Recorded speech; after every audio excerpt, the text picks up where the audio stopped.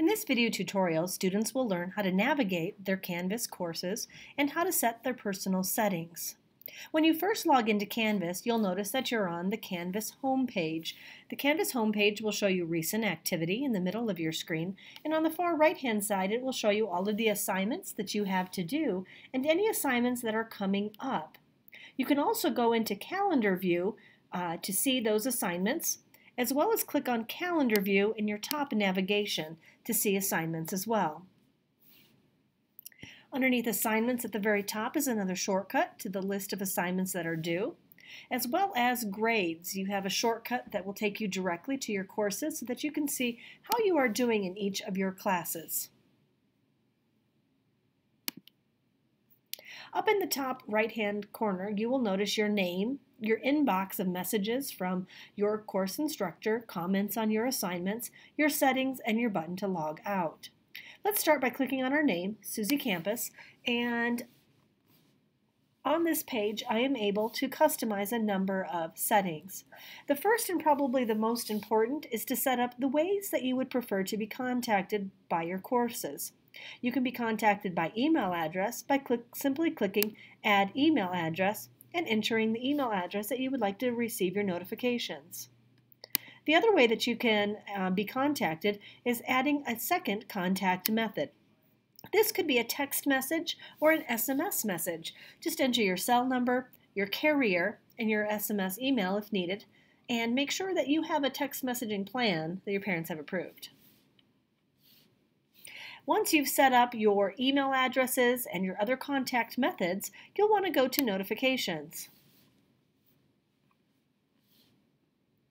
Notifications will let you choose how often you receive communication from your courses. At the very least, we recommend that you get a daily summary by mousing over each of the categories and clicking on Daily Summary, the second button that looks like a clock. There are a few areas in which we believe you would want notifications more regularly, as soon as possible actually, as soon as they're posted by your instructor. One of these would be announcements, grading, and any course invitations that you might want to be invited to, any new courses that you've signed up for.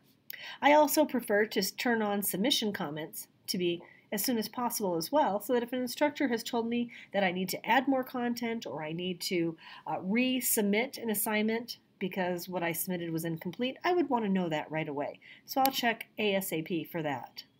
Underneath discussions, we recommend that you just set everything to be daily. And this will provide you with one general email that includes messages from all of these categories. Go through and do the same for scheduling, for groups, and for alerts. Also, over in your left-hand navigation, you'll notice a section for files. The files that you can find in this area will be the files that you have uploaded for your courses. These could be images or PowerPoints or Word documents, but it provides easy access to all of your course materials. Under Settings on the home page of your personal settings, you will notice that there are other services. These are services that you can subscribe to utilize in your courses. For example, if you complete an assignment in Google Docs, you'll want to attach your Google Docs account to your Canvas course so that you can submit a Google Doc assignment. In order to do any of the other services, in order to attach them to your course, you'll click on the service that you want to register. You'll click Authorize Google Docs Access and be prompted to allow that service to be connected to your account. The nice thing about Canvas is that it can be customized for how you prefer to submit your assignments.